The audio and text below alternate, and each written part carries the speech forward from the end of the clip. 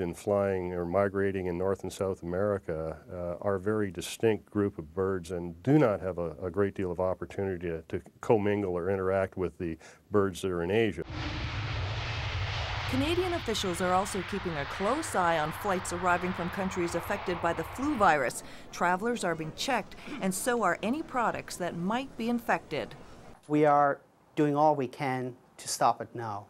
By having policies in place, we do not allow live poultry, poultry products, and we're talking about feathers and material like that to come from Asia to Canada. So, steps are being taken to try to keep the virus out of Canada. But what if it does mutate into a more deadly form?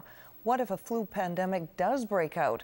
How prepared are Canadians to deal with what might happen? How will we cope with a situation where there might not be enough health workers to treat the sick and the dying, not enough hospital beds, not enough workers to keep businesses going, not enough police officers to keep law and order? The CBC's Joan Leishman looks at what might happen in Canada and what might not.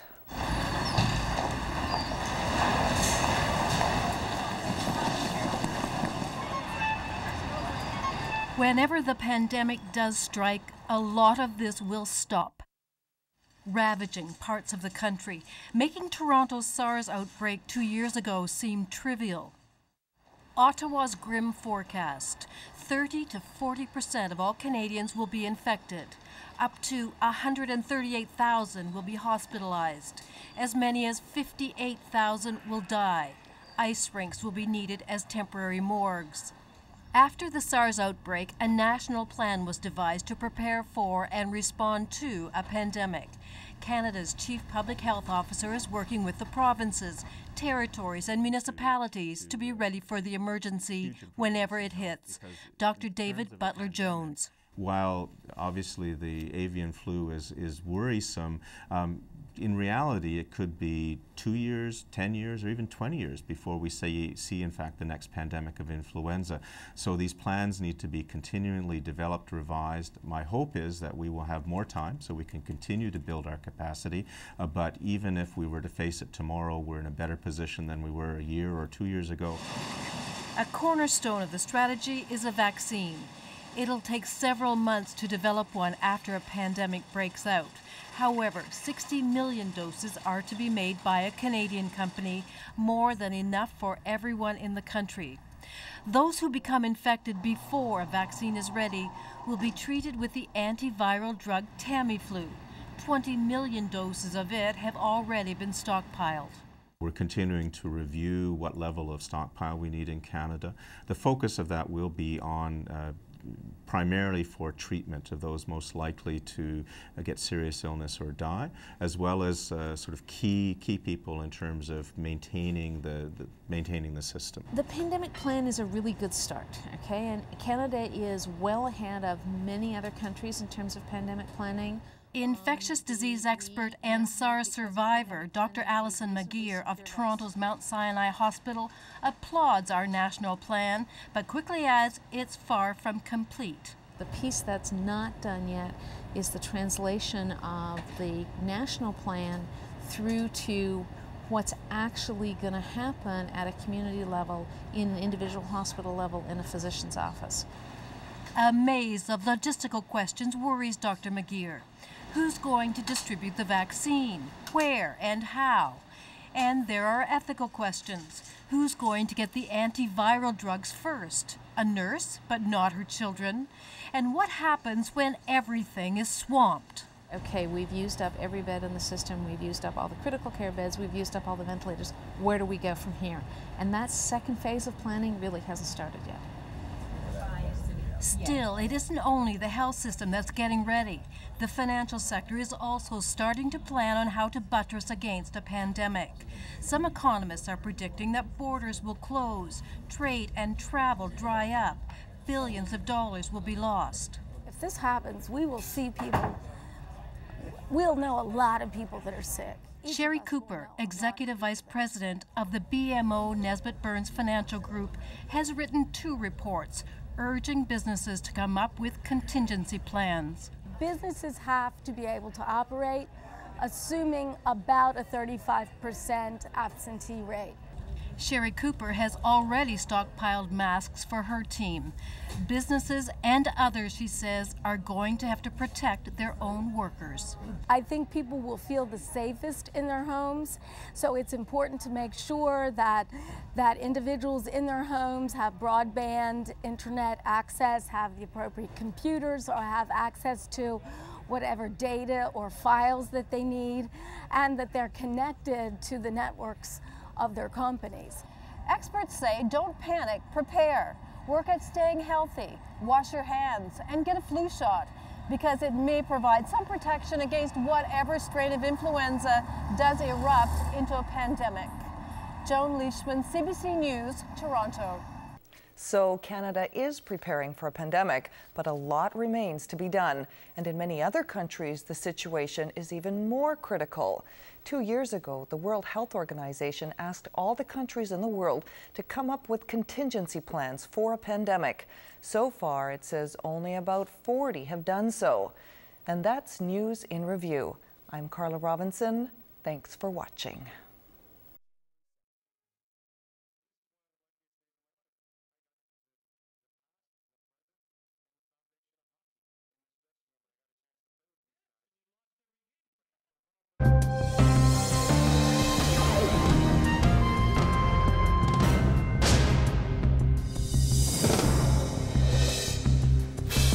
African catastrophe as AIDS claims more and more victims.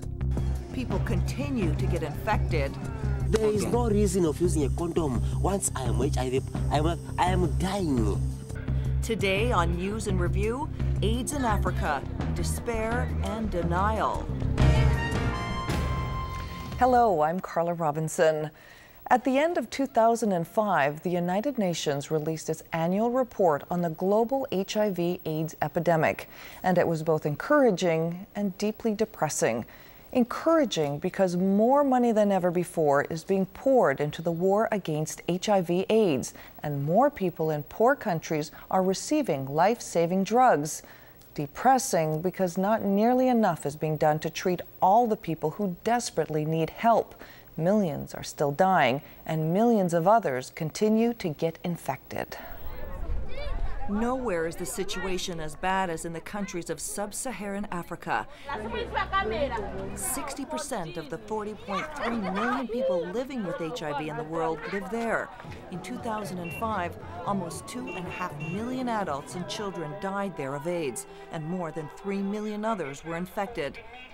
To find out more about the devastating impact of Africa's AIDS crisis, journalist Soraya Samura traveled to Zambia and discovered some terrible truths about an epidemic that is killing a continent. Here are some scenes from his documentary, Living with AIDS. This is Zambia. AIDS kills over 240 people here per day, and most Zambians can't expect to live past their mid-30s. I've come to the town of Mongu in the Western Province to live and work for 1 month in a hospital at the front line of the AIDS epidemic.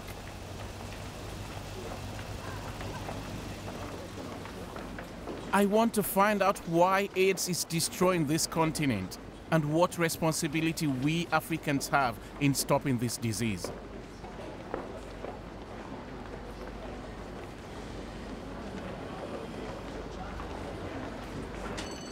Lewanika Hospital in Mongu serves a population of 200,000. With 273 beds, it's the largest hospital in the region. I'm going to be working here as a ward orderly. I'm assisting Nurse Betty Mubita, who's been working here for 9 months. She tells me her ward is often overrun with patients. What's the normal capacity of beds? The normal capacity of bed is supposed to be, because here it's 20 beds, there it's 18 beds. So it's 38? Yeah, there's 38, and but... you get 58 people yes, at one go? Yes. So the rest will just lie on the floor? On the floor, and even the nursing care, sometimes you are just alone on duty. My job as a ward orderly will mean helping the nursing staff, washing and feeding the patients, and cleaning the wards.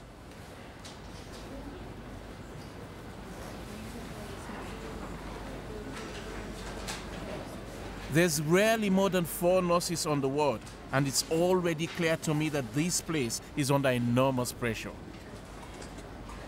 Most of these patients are in the last stages of AIDS and need help with the most basic tasks.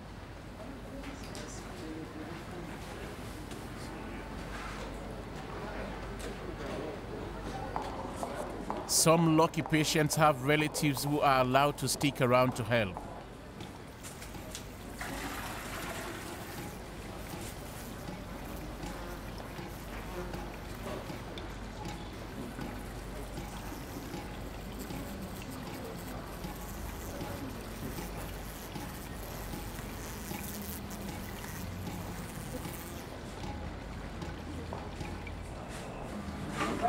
Even washing my hands is a challenge.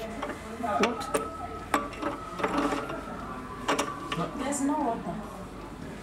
So we can do this. This is gone. It's gone. Wow. I mean, even water is now a problem. Nothing. Jesus.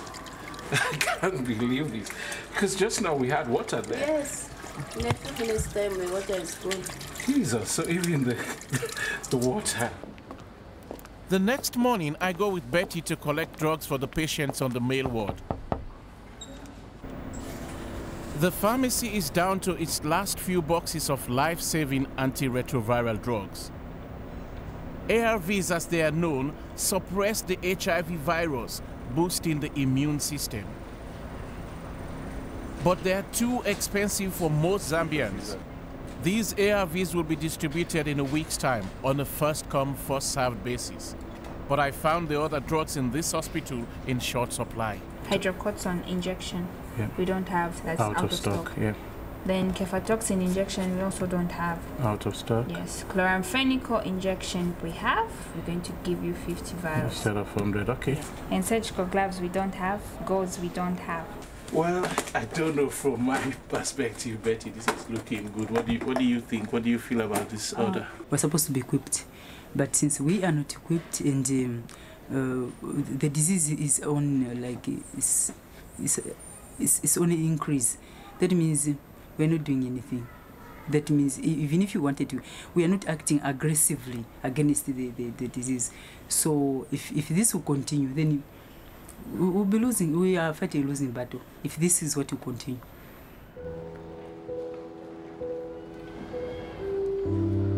This afternoon, my job is to clean the mortuary before the relatives come to collect their dead.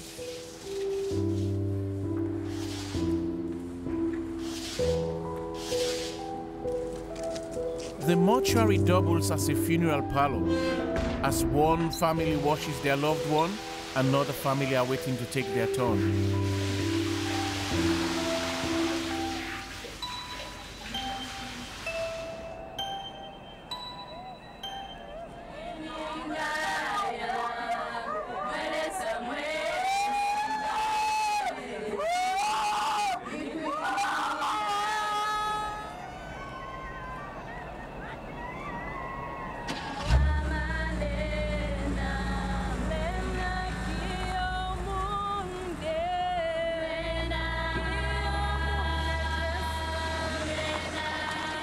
Most local people here with AIDS never make it to the hospital.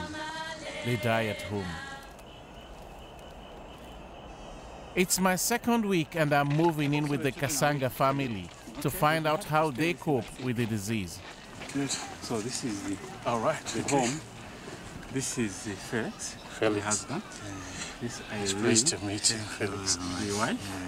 Pleased to meet you, Irene. Firstborn daughter. Wonderful.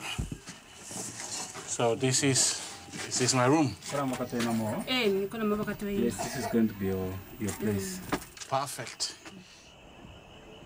The Kasangas are a large family headed by 56-year-old Felix and 46-year-old Irene.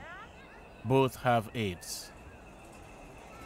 Felix suffers from TB, a heart condition, and can hardly walk. Irene has to provide for her husband, 4 children, and 6 grandchildren. It's a family in crisis. I'm worried and considering now the the situation which is happening, if Felix will just be left alone, and since as we have noticed I don't move, I have to be there. Who will look after you if you also go down now? That's why last night Felix was weeping that if I become very sick, then he will die. And I don't know. Now the one who was advising me to be strong and make sure that I also get my medication. The church has an influential role to play in the prevention of AIDS in Africa. I wish to greet you in the name of Jesus. Amen. Amen. Amen. The pastor stresses abstinence, but his stance on contraception seems dangerously naive. HIV is one of the incurable diseases. The Lord wants us to talk about it in the church today. Me, I don't support the issue of condoms because that has been made by man. Man shall not protect this. And so it is only God. So the only protection measure according to the Bible is to stick to Jesus. I cannot believe that in this continent, in this day and age, in the middle of this epidemic, anyone would advise merely abstinence as credible solution. That night, back in Mongu, abstinence is definitely not on the agenda. This is where most of the young adults seem to come to drown their sorrow. These people seem intent on getting completely drunk. It feels like the whole village is here. Even the little girls are imitating the suggestive dancing of their older sisters. All right. I wanted to find out about the sexual attitudes around here. I managed to corner a couple of young guys. Myself, when I finish drinking, I just go for any girl and have sex with her. Direct, I don't use a condom because I enjoy. Because I used when I was young. Be direct, not even putting a condom, I don't worry. So you do flesh to flesh? I do flesh to flesh, that's why I believe. Even if you do, why not use a condom? Yeah, because myself, I'm HIV positive. So why not use a condom? There is no reason of using a condom. Once I am HIV, I am dying. So you would prefer to take more people with you? That's the thing.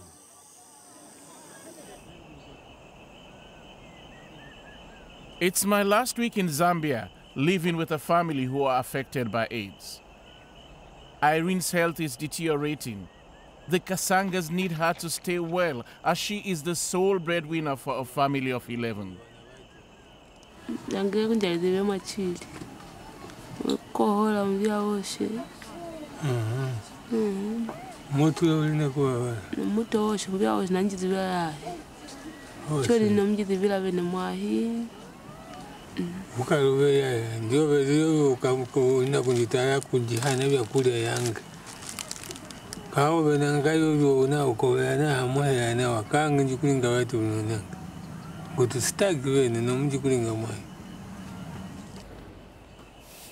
Felix and Irene have finally decided to tell their two teenage daughters, Nyama and Batha, that they have AIDS.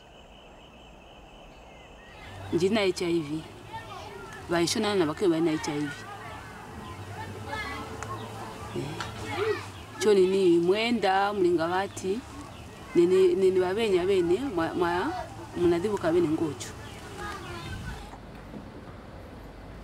The news prompts Nyama and Batha to be tested for HIV.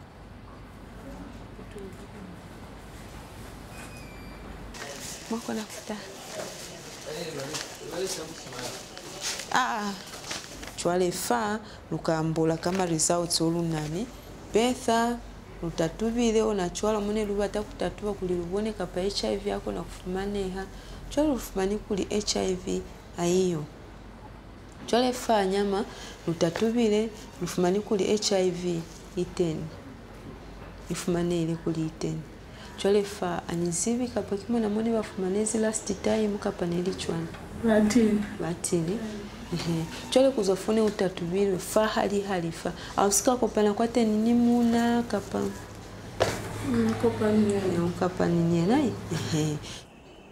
It's a cruel blow for Irene and her family, who already have so much to cope with.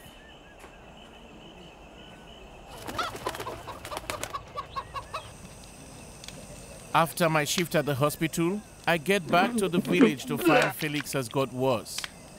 He's taken his ARVs, but he can't keep them down.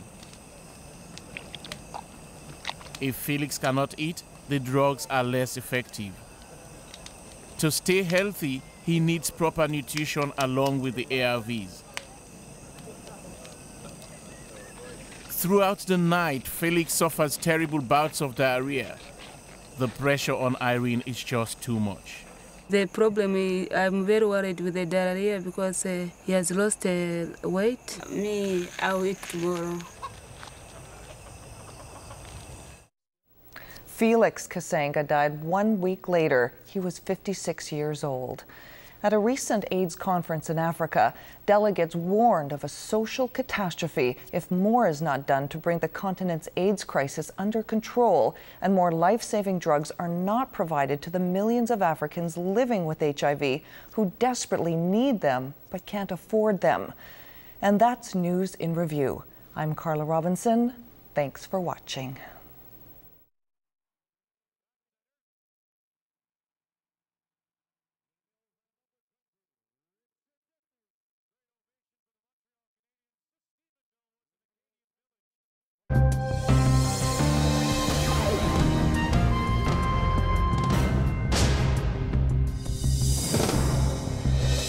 Murder in the streets. Toronto deals with a frightening increase in gun violence.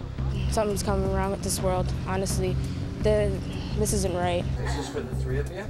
And tries new ways to help young people stay out of trouble. Today on News in Review, guns and gangs, Toronto fights back.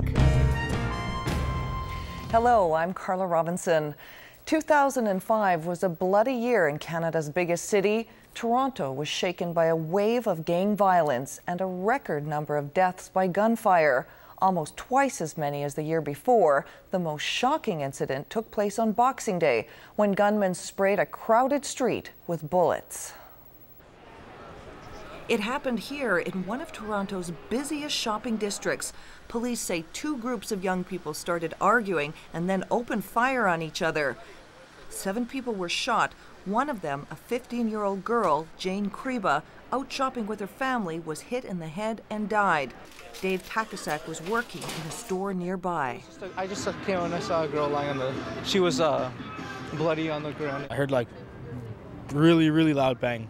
Bang, bang, bang, bang, like 10 to 12 shots. Another man was critically injured. 2 suspects were later arrested and at least 1 handgun was recovered. The shootout came about a month after another killing shocked the city. The murder of an 18-year-old gunned down outside the funeral of another young shooting victim. The CBC's Ron Charles reports. It started as a somber event at this North Toronto church for a 17-year-old who had died a violent death. Jamal Michael Hemmings was gunned down on a North Toronto street last week. At his funeral today, more shooting, more death. An 18-year-old friend of Hemmings was shot and killed right outside the church. The whole community should be outraged at the level of violence that is taking place in the city and the guns that are out there and the shootings that are taking place. It's outrageous. Police locked down 3 schools in the area for several hours as they began a manhunt for 3 suspects who got away in a car. People here are appalled. Something's coming wrong with this world, honestly. This isn't right. People are killing each other at funerals when they should be mourning or celebrating their life. That's just wrong. Still, the neighborhood is no stranger to gun violence. 3 weeks ago, right, that side and the other side, 2 people were shot. So they have to do something about it. Over the past year, Toronto has seen an unprecedented amount of gun violence, but nothing like this, a shooting at a church in broad daylight in front of hundreds of mourners. but we have to do more. So brazen, so shocking that Toronto's mayor and its police chief held a joint news conference, blaming this latest shooting, like so many others, on gangs and drugs. As I've witnessed some of the violence perpetuated by these individuals over the course of this summer, I'm finding myself less and less surprised at the